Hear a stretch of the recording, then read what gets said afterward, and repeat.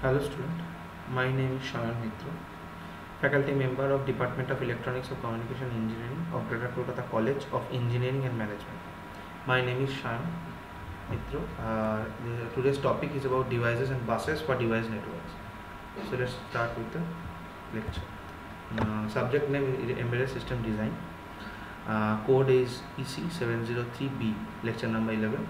Today's main topic is timing device, but today first few slides are the continuation of the previous lecture. So let's go on with it. Now we have discussed about what a timer circuit or a counter circuit is about, the differences between both of them, different type of timer states which were required to properly functionable, to make a timer properly functionable. We have described all those timer states as according to it. Now after that we are going to describe the hardware of a timer device, how the different when the timer states are applied in the device and the hardware of the device, and how it make it functional. So let's start. First slide is about sorry. First slide is about uses of timer device. So this is about real-time clock ticks, just like heartbeat. It's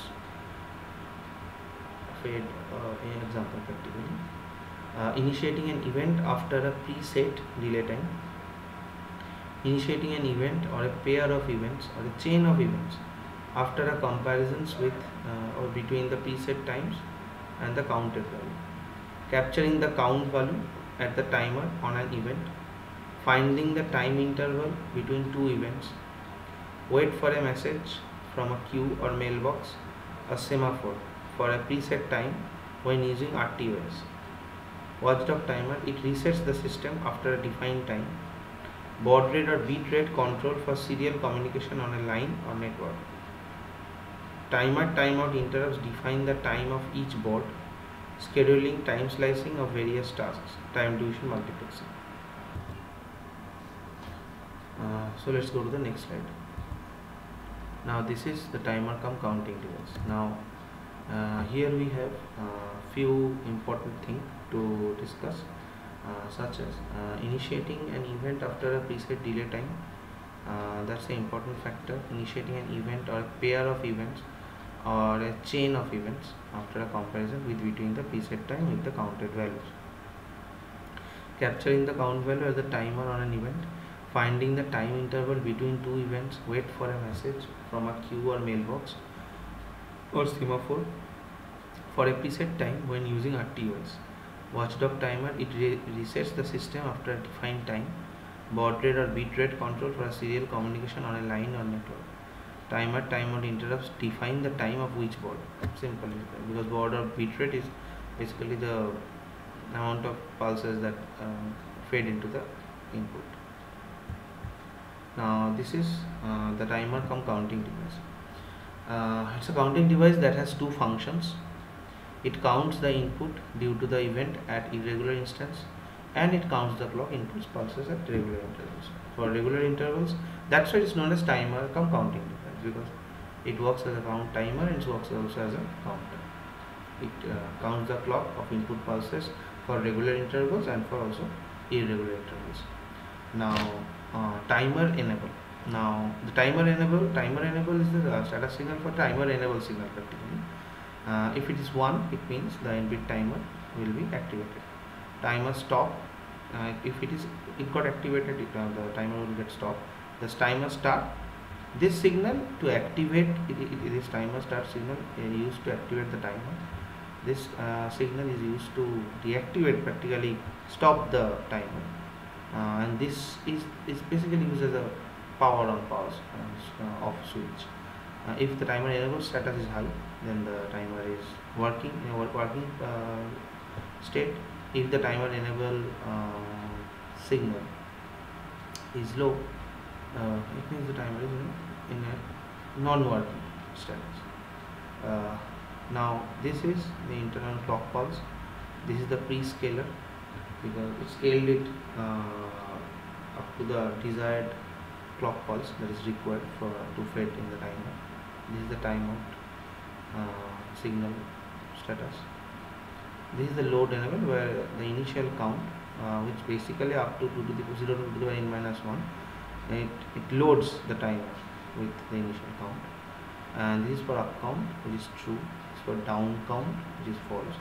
It means if have up count is true, then the down count will be false. So there will be up count in timer. And if down count is true and up count is false, then the timer will work as a down counter. That's the specific reason of all these signals that has been used here. This is the positive edge or negative edge as an event. Control variables, status flags, preset time, count that holds the count of timer. Status flag, timer interrupt flag, this is for interrupt enable. So these are the hardware of a timer is a counter that gets clock period inputs at regular intervals, and also for a irregular. This is for the regular intervals. This is a practically a timer status of this hardware structure. So let's go to the next slide. Timer cum counting device. Control bits are as per the hardware signals, and corresponding bits at the control register. Control bits of signals can be of 9 types, as I have already described earlier.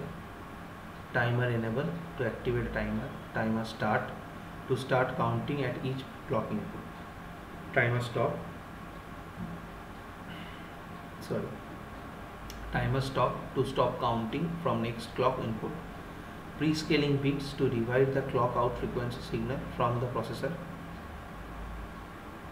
Pre-scaling bits, to divide the clock output frequency signal from the processor.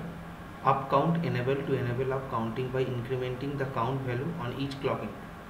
Down count enable, to decrement on a clock input.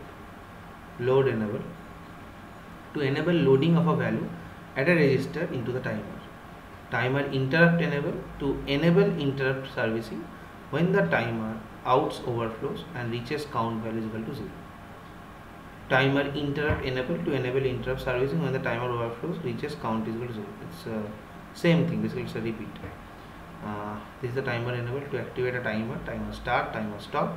Pre-scaling bits, to divide the clock out frequency signal from the processor. That's important, that the processor frequency, to divide or to basically differentiate the clock out frequency signal from the processor, we use the pre-scaling bits.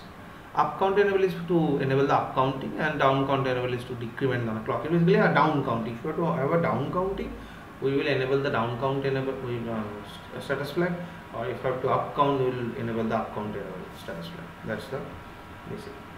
So let's go to the next slide. 10 forms of a timer. Hardware internal timer, software timer, user software controlled hardware timer, RTOS controlled hardware timer. An RTOS can define the clock ticks per second of a hardware timer at a system. Timer with a periodic timeout events, auto reloading after overflow state. A timer may be programmable for auto reload after each timeout. One shot timer, no reload after the overflow and finish state. It triggers on event input for activating it to running state for its idle state. It is also used for enforcing time delays between two states or events. Up count action timer. It is a timer that increments on each count input from a clock. Down count action timer. It is a timer which decrements on each count input. Timer with its overflow flag, which auto resets as soon as interrupt services routine starts running. Timer with overflow flag, which does not auto reset.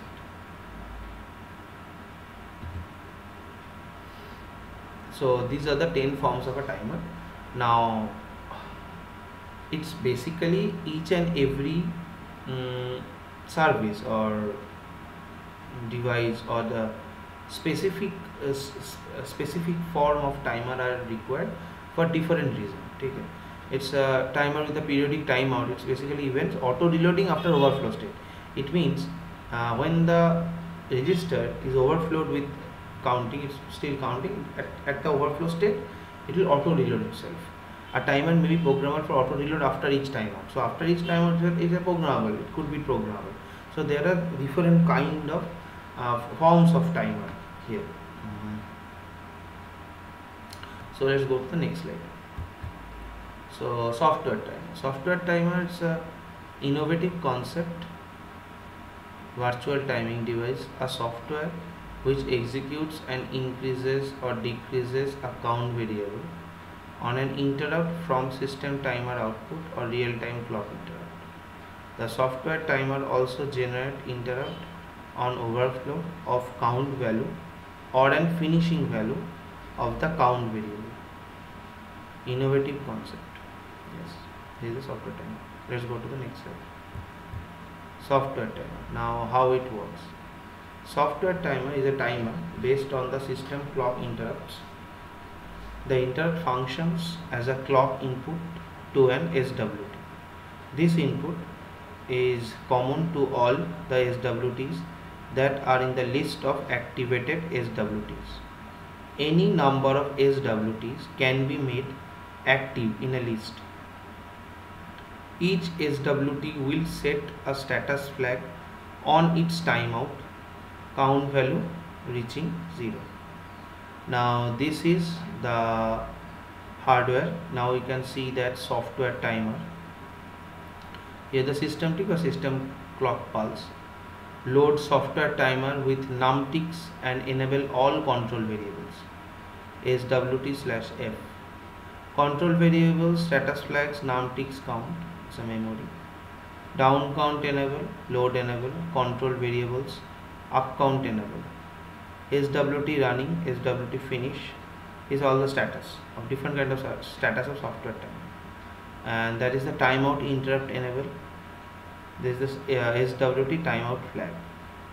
Status flag for SWT or software timer idle status, and for load enable. So basically very much similar to the previous picture of a timer hardware, where we have SWT/idle state function or status state, load enable status state, SWT timeout flag, SWT finish state, SWT running state, count enabled, timeout interrupt enable, up count enable, load enable, down count enable, control variables.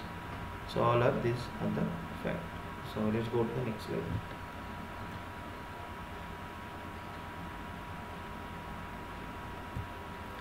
Now we're going to talk about watchdog timer. Watchdog timer, a timing device such that it is set for a preset time interval and an event must occur during that interval, else the device will generate the timeout signal on failure to get that event in the watched time interval. Now if you read it again, you are going to understand that a timing device is such that it is set for a preset time interval. It's already the amount of time interval that is going to connect with, it's already preset, and an event must occur during that interval. Now if any kind of event that doesn't occur during that time interval, the device will generate the timeout signal on failure. Now if the event doesn't occur within the time interval, it will generate a timeout signal on failure to get that event in the watched time interval. It means if we don't put that specific, if that specific event doesn't occur during that preset time interval, if that event comes within that time interval, then it's okay. If it doesn't come within that time interval, that first the device will generate a timeout signal on failure because it doesn't present at that stage, and as well as that specific event will be get into the list of watch time interval. Okay, so it means that's why it is known as watchdog timer. It means you have to put that event within that time interval. Other than that, it means that if that event doesn't occur, or it doesn't occur, then that event will get into the watched time in the watch time interval section, where it shows that within that time interval that they have waited for that event, but that event doesn't occur.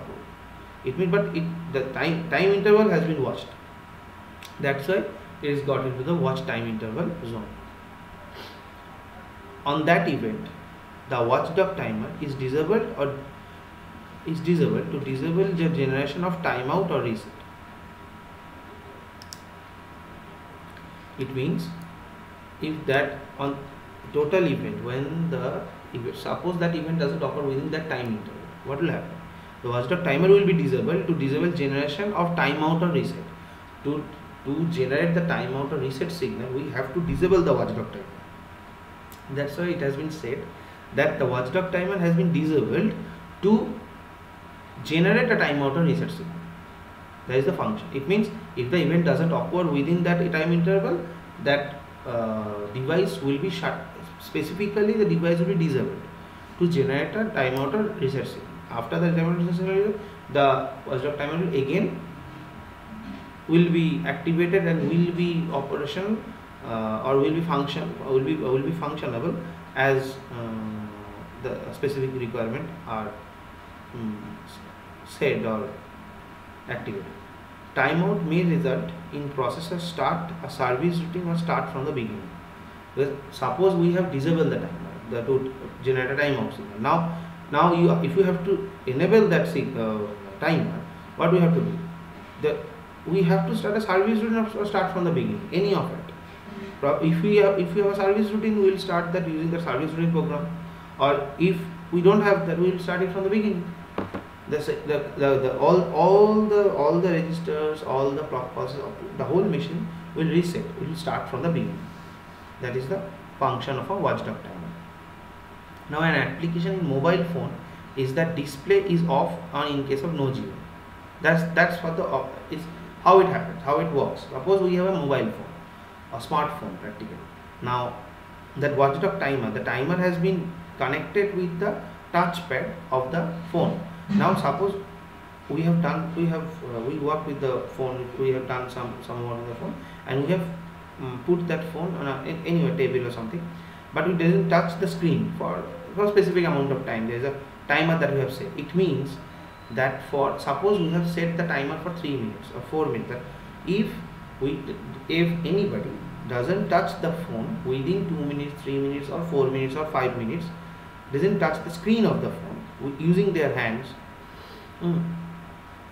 we could set the time for any number of minutes. There are options are available according to the timer that has been embedded in the mobile phone. Now, if we set that, the timer will start each time. That timer will start when we pull off our hands from the screen. Suppose we are doing something with our hands, we are typing. Now, after ending the type, after we give the send button, using the send button, we just pull up our hands from the screen. From that very moment, the timer will start its counting. Okay, the preset timing, already we have preset time interval.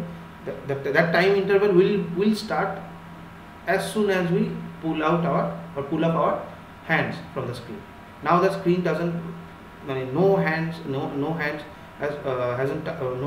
touch the phone or touch the screen.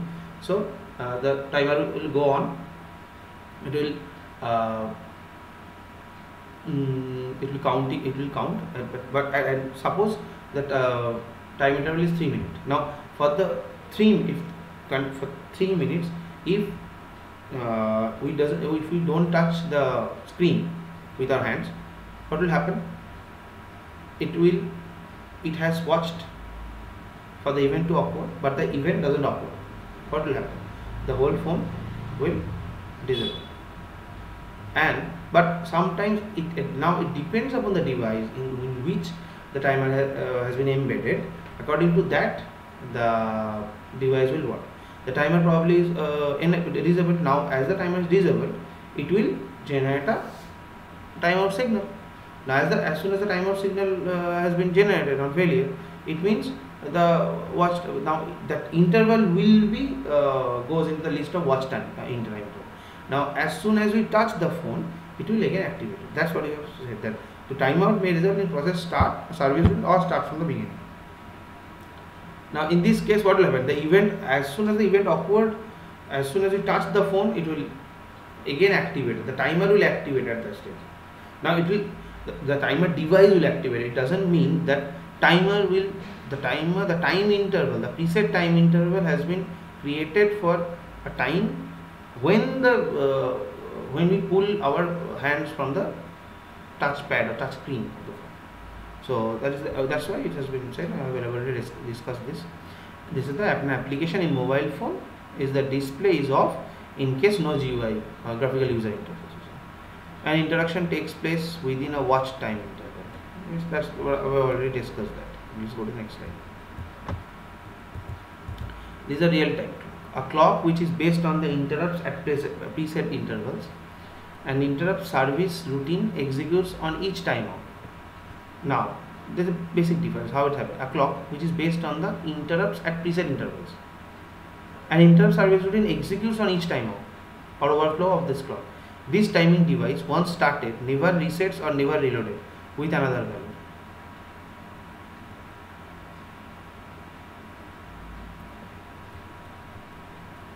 This timing device once started, never resets or never reloaded with another value. Never resets or never reloaded with another value. Used in a system to save the time and date. Used in a system to initiate return of a control to the OS after the set system clock periods. Basically what it means a clock which is based on the interrupts at preset intervals. The intervals will be presets, just that what you have done with the phone. An interrupt service routine executes on each timeout. Now on each timeout an interrupt service, in this case, in case of real-time clock, what will happen? The interrupt service routine executes on each timeout. This timing device, once started, never resets or never reloaded with another value. This is a real-time clock. Each time it will goes on. If events occur or not, it will watch that and it will work it again. That's the basic difference between watchdog timer and real-time clock. So we will end our lecture to this. Thank you.